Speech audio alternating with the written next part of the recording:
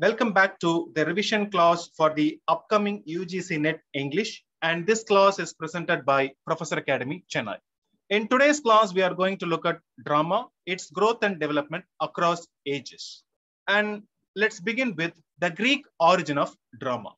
Theatre, we are told, began as a theatre festival in the Greek city of Athens. During summer, every year, they had festivals, theatre festivals. And why these festivals? They had these festivals in honor of god Dionysius, god of wine. Because during summer, they harvested grapes. So it was a wine-making festival, a harvest festival. So during this period, people celebrated this harvest with a competition, a theatre festival. And we have this word agon, A-G-O-N. Agon means contest, and agon is a key word because this word is available in protagonist. When we say protagonist, right? Protagonist is a primary contestant. So from this word, we also get theatre. In a sense, there are a lot of people, contestants coming to this festival, and they put on their plays, where in theatre of Dionysius, and famous playwrights were invited to put on their plays in front of this crowd. And at the end of the festival, the best play and the best playwright were awarded. So this is how theatre began in the West, especially the Greek city of Athens. And when we think of Greek playwrights, think of these five. Number one, Aeschylus. Aeschylus is considered the founder of Greek tragedy or the father of Greek tragedy. His best known play, Prometheus Bound, based on the Greek mythology. Prometheus, who stole fire from god Zeus and gave it to human beings. Because of this act, Prometheus was bound to a mountain where every day an eagle comes and eats his liver. And the very next day, his liver grows back. Again, the eagle comes and eats his liver. So this is an eternal punishment given to Prometheus. And this is his famous work, Prometheus Bound. But Aeschylus is also known for his trilogy called the Orestia trilogy. There are three plays when we say trilogy. The first one is Agamemnon, based on Homer's Iliad. But there are also two other plays. So your job, find out the other two plays in this trilogy. The first one is Agamemnon. What are the two other plays in the Orestia trilogy? Let me know in the comment section. Then we have Sophocles, another tragedian. His famous work, or a collection of works, Theban plays. Again, we have three works. The first one is, or not the first one, but the famous one, we have Oedipus Rex. Rex, R-E-X. Rex means king. When we say Oedipus Rex, King Oedipus. And we know this play which is often prescribed, in which we have Oedipus, who is fated to kill his father, Laius, and fated to marry his own mother, Jocasta. And it ends in tragedy. Based on this work, we have the Austrian neurologist, Sigmund Freud, who came up with a concept, a psychological concept called Oedipal complex, referring to the bond between, or the love bond between son and mother. So that's a concept he derived from this play. There are two other plays in this category, or in this under Theban plays. What are they? So one is Oedipus Rex. What are the two other plays under Theban plays? Let me know these name of the plays. Next, we have Euripides. So when we say Euripides, his plays are based on women, kind of women-centric plays. It doesn't mean that he portrayed them as powerful characters, but most of his plays were based on mythical women. So we have Medea, Electra. We also have concepts like Electra complex, but this concept was put forward by Swiss psychoanalyst Carl Jung Jung, J-U-N-G. Here we talk about the bond between daughter and father. There in Oedipal complex, we talked about the bond between son and mother. That was put forward by Sigmund Freud, and this was put forward by Carl Jung. And when we say Greek tragedians, these are the three: Aeschylus, Sophocles, and Euripides. And whenever you want to remember a writer, remember them with a work they have written. For instance, Aeschylus, Prometheus Bound; Sophocles, Oedipus Rex; Euripides, Medea or Electra. Next, let's go to Greek comedians, or in the sense not comedians, playwrights known for their comedies. We have Aristophanes. Aristophanes is called the father of Greek comedy. This playwright is known for making fun of public figures and criticizing public events. And in this work, The Clouds, he makes fun of Socrates, the philosopher, and his method of teaching. And in another work, The Frogs, where he makes fun of Euripides, the playwright. Because in this play, The Frogs, we have god Dionysius, god of wine. He's very upset because Euripides is dead. So he visits the underground in the guise of, he disguises himself as Hercules. He goes underground, Hades, H-A-D-E-S. He wants to bring back Euripides so that the people of Athens could be taught the values of life. But once he goes there, there is a competition between Aeschylus and Euripides. In that competition, Aeschylus wins. And god Dionysius understands Aeschylus is superior to Euripides. So he brings back Aeschylus to the earth. So that's how the play ends. So Aristophanes is associated with old comedy. When we say old comedy, where the public figures or public events or social events are criticized, right? On the other hand, we have new comedy. When we say new comedy, we think of Menander. This differs from the earlier comedy because in new comedy, the focus is not public affairs or public events. The focus is more on everyday affairs of common people and their follies, right? And we have examples: Aspis, A-S-P-I-S, in English, the shield. Then we have Discolos, which means misanthrope, one who hates humankind. Okay. So these are the Greek dramatists you should remember: Aeschylus, Sophocles, Euripides, Aristophanes, and Menander. So with this, let's go to late medieval drama. Now we started off with Greek origin. Now we are moving to Europe. When we say Europe, theater began in the late medieval period. When we say the medieval period, it refers to the period between 5th and 15th century. When we say late medieval period, it refers to 14th and 15th century. And drama began in Europe with liturgical drama. What is liturgical drama? We have to understand the word liturgy, L-I-T-U-R-G-Y. It refers to the ritual form of worship in the church.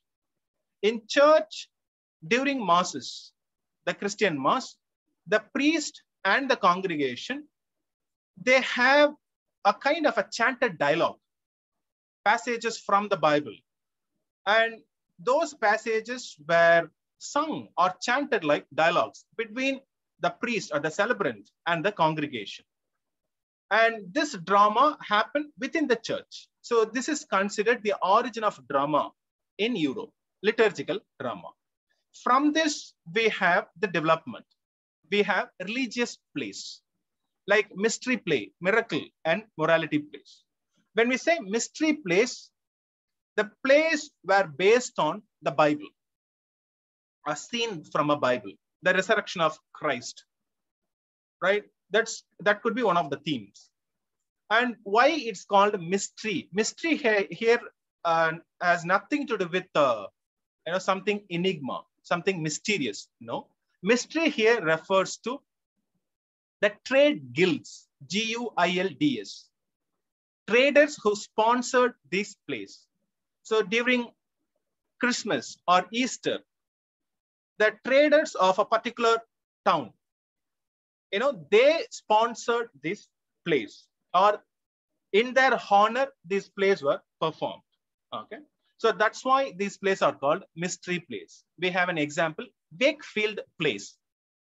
Plays which survived or which were put on in a place called Wakefield. Next, we have miracle plays. Miracle plays based on the lives of or legends of saints who supposed to perform miracles. So that's, with this, if you know some clues to remember the name. Okay, mystery, trade guild based on the Bible. Miracle refers to the miracles performed by saints. We have a play, a French play called Miracles of Notre Dame. So that's an example of miracle plays. Then we have morality plays. Morality plays are like allegories. What is an allegory? When we say allegory, there are two layers of stories. On the surface level, it's more like a fable. On the deeper level, characters become symbols. They stand for a quality. They stand for good, evil, or liars, or truth teller, for some quality or some feature of man, humankind. So we have a play called Everyman, which is a significant morality play. So these are the famous plays, and these are the beginning of plays, theater in Europe. And we have this famous example, The Tragical History of the Life and Death of Dr. Faustus by Christopher Marlowe in England during the Elizabethan age, which is an example of morality play, because we have characters like good angel, bad angel. They warn Dr. Faustus not to sell his soul for 24 years to Satan, Lucifer. And this can be considered a morality play. Next, let's go to Senecan Tragedy. Senecan Tragedy is a revenge tragedy, a tragedy full of blood, right? And why it is called a Senecan Tragedy? Because it is named after the Roman playwright Seneca, whose plays were mostly based on the theme of revenge, vengeance, all right, spilling blood of the enemy. So we have examples like Hercules, Medea, or Thyestes. So based on this, we have the famous play Gorboduc. Gorboduc is considered the first English tragedy written in blank verse. 1561, it was by Norton and Sackville. So what is the plot of Gorboduc? We have a king named Gorboduc, king of Britain, his wife Videna, queen, their children Ferrex and Porrex. Ferrex, elder son, Porrex, younger son. What happened? There was a dispute between Ferrex and Porrex. In the dispute, Porrex, the younger son, killed Ferrex, the elder son. And queen was very fond of the elder son, Ferrex. So she killed Porrex. And because of this violent deaths, the mob, the people of Britain, they revolted against the king and the queen. They killed the king and the queen. And because of this, the nobility or the nobles, they fought against the common people. So it became a civil war. There were a lot of bloodshed. So this is how the play ends, with a civil war in England. And when we think of revenge tragedy, there should be blood, there should be a murder, there should be revenge. And these are the, this is a list of plays when we think of English Senecan tragedies. The first one, very famous one, Thomas Kyd, a kind of a pioneer of Senecan tragedies in England. We have the Spanish tragedy, where you have a father, Hieronimo, who wants to take revenge for the death of his son, Horatio. And we have a girl, Bellimperia, who wants to take revenge for the death of her lover, Andrea. And they put on a play within a play to achieve that end. Next, we have Shakespeare and his famous play, Hamlet, which is almost based on the Spanish tragedy, because we also have a play within a play in Hamlet. What is the name of the play within a play in Hamlet? Let me know the answer in the comment section. There are two possible answers. One, we have The Murder of Gonzago. There is another, because the play is adapted by the character Hamlet for the stage. What is the other name for the play within the play? So we have Murder of Gonzago. It's also called what? Then we have John Webster's The Duchess of Malfi and Cyril Tourneur's The Atheist Tragedy. He has also written The Revengist Tragedy, because we are not sure whether it was written by him or it was attributed to Cyril Tourneur. Then we have a bloody play written by Shakespeare, which is also a Senecan tragedy, Titus Andronicus. So what you have to do if you are preparing for exams like UGC NET or any competitive exam, you have to read at least the plots of these plays, so that when you get questions, you can eliminate options. Okay, next, comedy of manners. Comedy of manners, they make fun of the follies of the upper class, the manners of the men and women of the upper class, right? And because they make fun of the behavior of the upper class, the plays are based on, for humor, they are based on witty dialogues, exchanges, or repartee, R-E-P-A-R-T-E-E. It's a technique used in drama where we have two or more characters who indulge in a kind of a word game, kind of a rapid war game. So you say one sentence and the other character say another sentence, very short sentences. It's a kind of a quick fire session, goes on and on, right? And it also involves word games like pun, metaphors, and others. And in England, we have comedy of manners. Early examples, we have Shakespeare's Love's Labour's Lost, Much Ado About Nothing. And you should know the plot of Love's Labour's Lost, which is funny in the sense we have a king, a prince, and his three friends. They take vows that not to speak to any women. So that is their vow. But when a French princess, along with her three friends come, now their resolution is challenged. So without the knowledge of the other, they fall in love with the girls. What happens? And this is the premises of this play, Love's Labour's Lost. But when we say comedy of manners, it began in France with the famous writer Molière, M-O-L-I-E-R-E.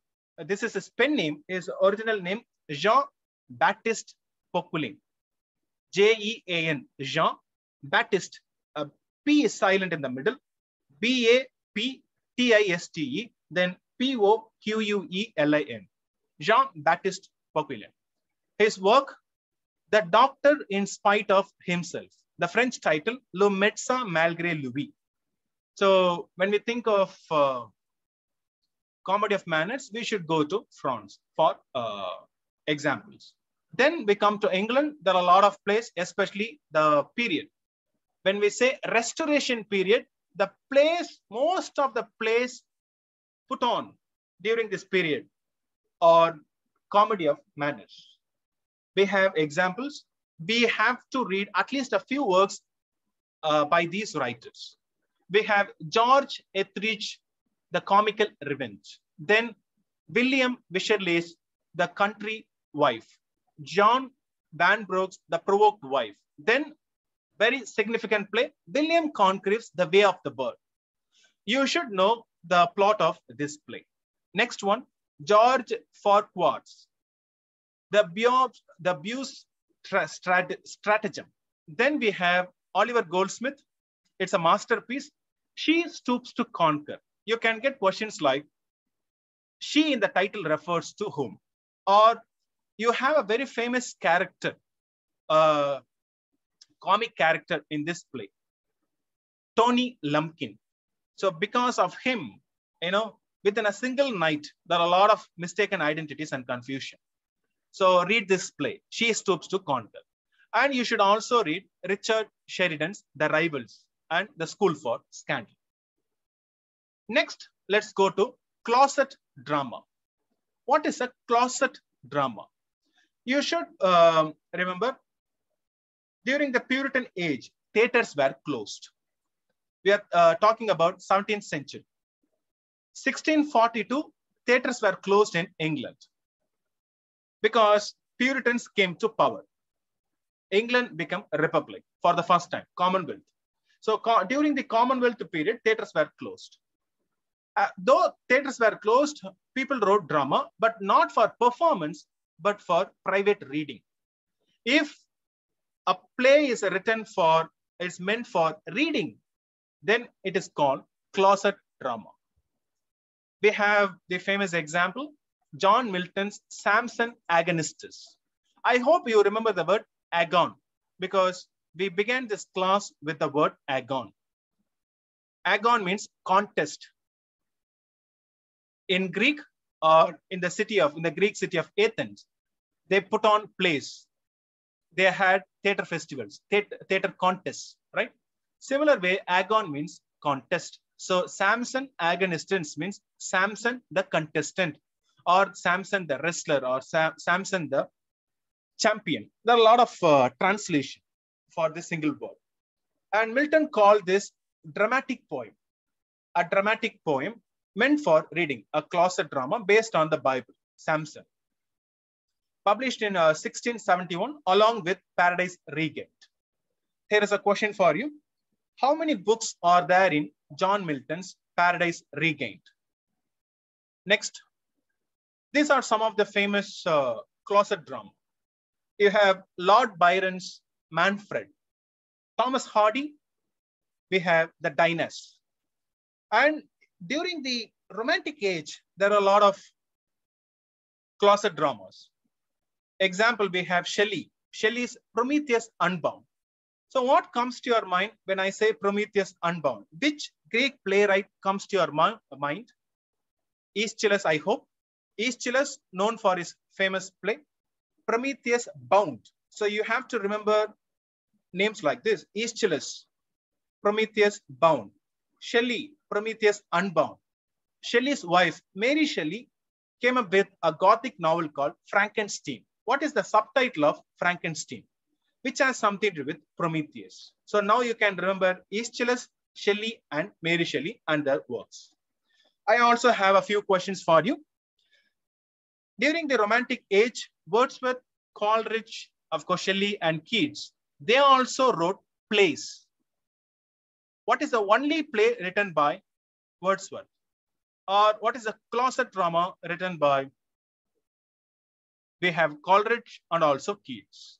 Find out them and let me know. Next, problem plays. What are problem plays? Plays which address social issues, social problems. And before we go to that, I have to make sure that you understand the difference between problem plays associated with Shakespeare. That is different and this is different. Problem plays of Shakespeare refer to Shakespeare's plays which are problems, in the sense we don't know how to classify them, whether they are tragedies or comedies or tragic comedies. But these plays are different. These plays address social issues. So we have the famous playwright, Norwegian playwright, Henrik Ibsen, who is called the father of modern drama. Why the father of modern drama? Because modern drama focuses on social issues and social problems. One of the significant plays, Doll's House. In Doll's House, we have Nora, a housewife who borrowed some money for her husband, Helmer. When Helmer was sick, she borrowed money. But there was a rule that women should not borrow money without the knowledge of their husband. But Nora did. Why? To save her husband's life. But when this truth comes out, when the secret comes out, because Nora didn't reveal this to her husband, and in order to get money from a money lender, Croxton, she also forged the sign of her father. And when everything comes to the knowledge of her husband, and he criticized her, and he was also relieved because they came out of that situation because of this trickery and other things from Croxton's blackmail. And Helmer said, I'm saved. Nora asked, how about me? Because Helmer said, I am saved. And Nora said, how about me? Am I not included in your I? Then Helmer said, yes, yes, we are saved. Then Nora understood that he is more self-centric. Then she said, I'm going to leave this house. And he asked, what about your holy duties? You have a lot of duties to perform.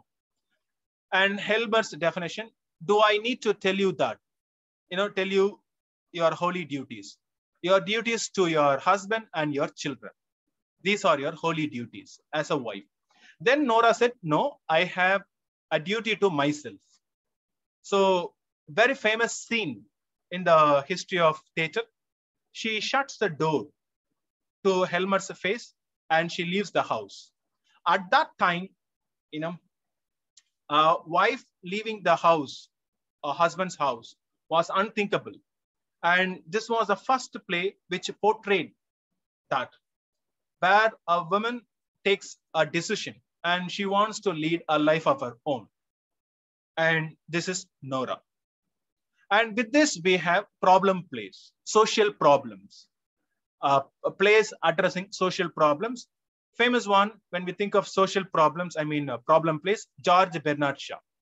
George Bernard Shaw was a great fan of Henrik Ibsen.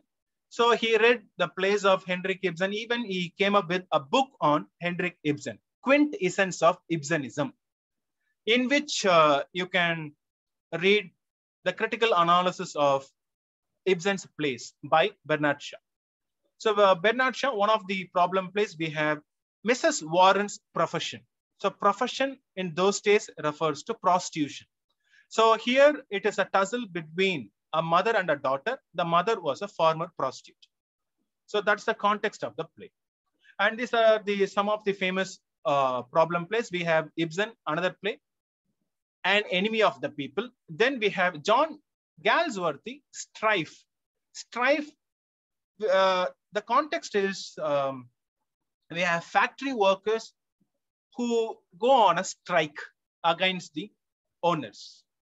The factory is in the Welsh-English border, on the border. Next, we have Lillian Hellman, The Children's Hour. Then Arthur Miller's All My Sons. Next, let's go for Expressionist Drama. Expressionism. Expressionism is a literary movement which came against two other literary movements called realism and naturalism. When we say realism, they focused on, of course, like plays like Ibsen's plays or Bernard Shaw's plays. Those are realist plays focusing on social problems. Naturalism, when we say naturalism, plays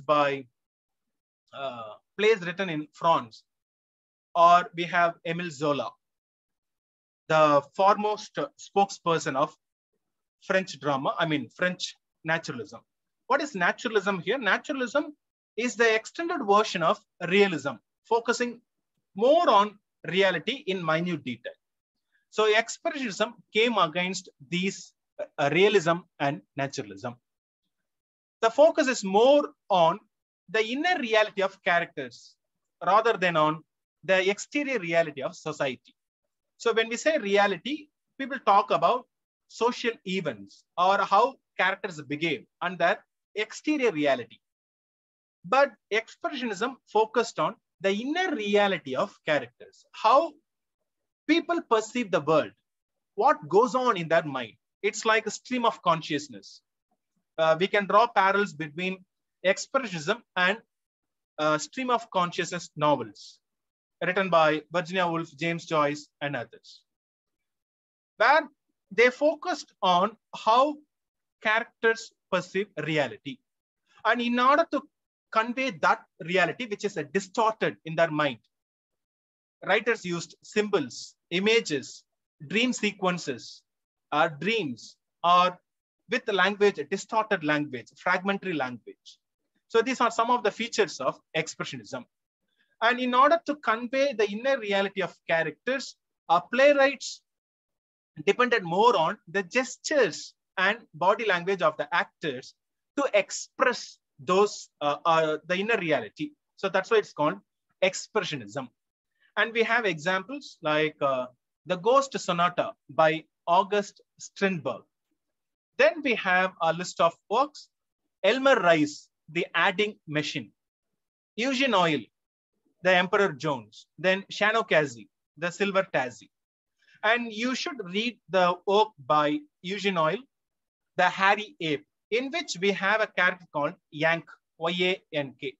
He is a stoker in a ship, one who feeds the boiler with coal, right? A stoker. And one day, a rich girl, the daughter of a rich man, a steel company owner, she comes, she visits that hole. She goes to that stoker's place and she looks at the people working there, and she looks at Yonk and calls him filthy beast, and she faints. And these words hurt Yonk so much. So he wants to take revenge against the upper class, especially the girl's father and his steel company. So he tries to join. When he reaches New York, he tries to join an organization. He tries to bomb the steel company, but nothing works. At the end of the play, he visits a zoo where he looks at a gorilla in a cage, and he feels one with that animal. And he opens the cage. Of course, the gorilla attacks him and puts him and breaks him and crushes him to death. So that's the end of this play. And how the inner reality of this character who suffers a lot is portrayed through symbols. There is a particular symbol we should concentrate on: the Rodin's thinker, R-O-D-I-N. This symbol comes again and again in this play, The Hairy Ape. Rodin's thinker is a piece of sculpture where you see a person with in a thinking posture, with his elbow or with his fist against his chin and thinking pensively. And the same posture is used by Young, and we call him the Rodin's thinker in the play, right? So that is a symbol. Human being seems like a thinking being, but ultimately a kind of a fragile being. So that's how it is portrayed. That's how Young is portrayed in this work. Then we go, let's go to epic theater. What do you mean by epic? So when we say epic, we think of the Ramayana, the Mahabharata, or we go for the Iliad, the Odyssey. So epic is a narration. It's narration in the sense it tells a story, right? Epic. So that's the primary meaning. Epic means to narrate, to tell a story, or in the sense to tell the story of the society. A lot of stories in the society. So let's go. Narration of social events. So that's the meaning of epic or epic theater, right? It is associated with realism, of course.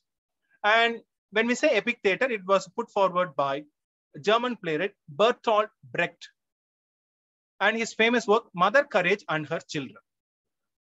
And he used a technique called alienation effect, or Ver from Dunk's Roman. In short, V effect or A effect, alienation effect. What is an alienation effect? The term alienation is associated with Marxism.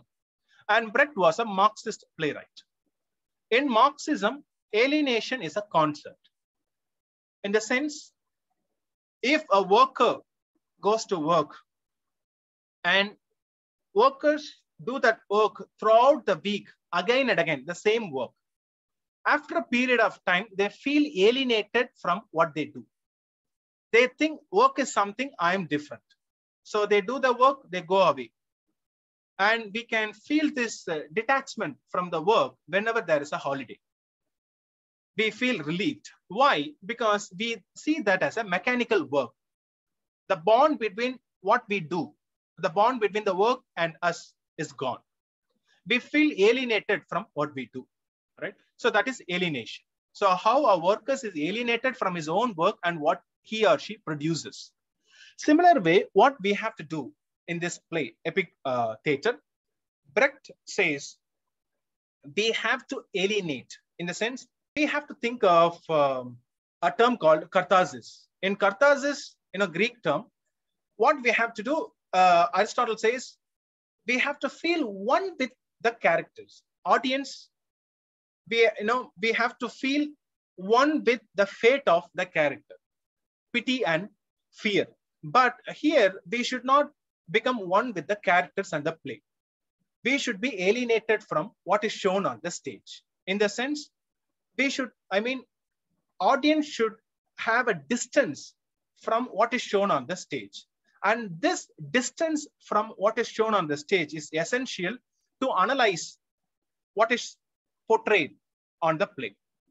So this distance will help the audience to understand the social issue.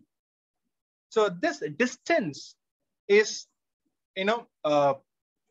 created by alienation effect. So for instance, different music or use of placards or other interventions, or character themselves reveal that they are characters, kind of a meta theater elements. And we have this work, Mother Courage and Her Children. It talks about war and the crimes of war and other issues associated with war. So we have Mother Courage and her 3 children, Elif, Swiss Cheese, and Catherine. Each one of them dies during the course of the war. Yet she has to go on. She has to survive. She has to pull her foot cart and goes on and on. Next, let's check out what Brecht says about this theater. It's all about breaking the fourth wall, creating that alienation effect. What is fourth wall? Think of a typical theater. When you think of the stage, you have 3 sides, right? And we are looking at the fourth side, and that is the fourth wall. We think as if we are looking into a house. House with, think of a theater, we have the wings, 2 sides, and the background, fourth, third. And the fourth is the screen. We are looking into that house. That should be broken. We should detach ourselves from what is shown on the stage. And Brecht borrowed this concept from Chinese theater. This is his famous essay, Alienation Effects in Chinese Acting. This method is most recently used in Germany for plays in a non-Aristotelian type. Why non-Aristotelian? Because Aristotle says when you put on plays, audience should connect themselves with the play. But here we go against that. So that's why it's called non-Aristotelian. We should not feel empathy with the characters or the situation. We have to detach or distance ourselves from what is portrayed, and so that we can concentrate on the issues depicted there. And this is epic theater, and this is what is expected of the audience. Next one, theater of the absurd. 1950s and 60s, this theater ruled. Theater of the absurd. What is absurd? Absurd is a concept where we think life is absurd. Life is meaningless. We do something again and again and again, and we are bored of what we do, and we think there is no meaning to this life. And this mindset is portrayed in theater. Theater of the absurd. The term before that, it is based on a philosophy called existentialism. And famous philosopher, the French philosopher, Albert Camus, C-A-M-U-S, and his work, The Myth of Sisyphus. Think of the mythical character Sisyphus. What's his punishment? He is punished with, rolling a boulder, a stone, to the top of the mountain. Once he reaches the top of the mountain, again this boulder rolls down. to the foot of the mountain. Again, he has to come down, pick it up, roll it up to the top. Again, it comes down.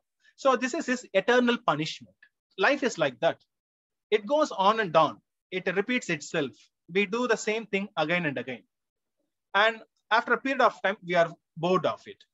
So this is the absurd nature of human life.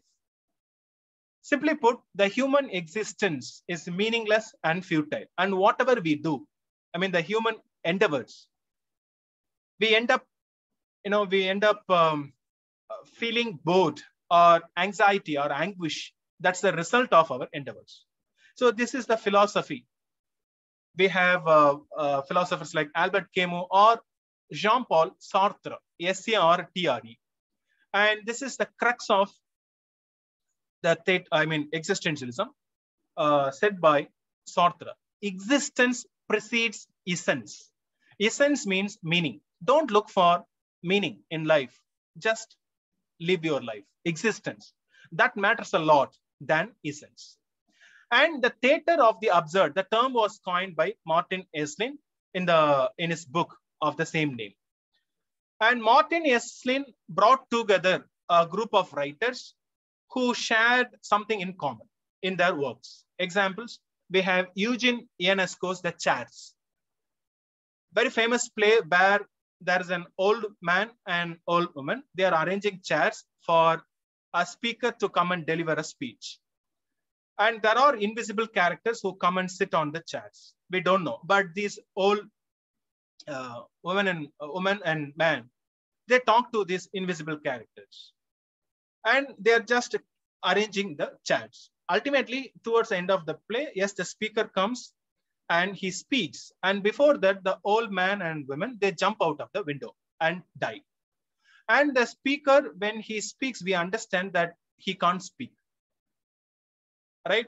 And he makes some guttural noise, that's all. So the entire play looks absurd, and that's life, the chairs.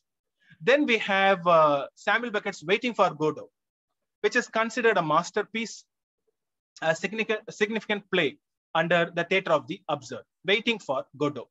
We have two characters, Vladimir and Estragon, DDR Gogo. They wait for a person called Godot, but they don't know who Godot is. They have never seen Godot. They are not sure whether they are waiting for him in the right place. They are waiting under a tree. At the end of the play, a boy comes and tells them that Godot is not coming today, he is coming tomorrow. Okay, that is Act 1.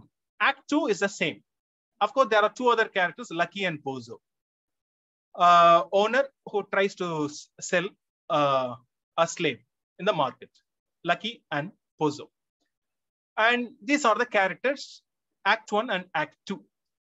Looks almost similar, waiting, the pain of waiting. And that's also a major theme in Theatre of the Absurd.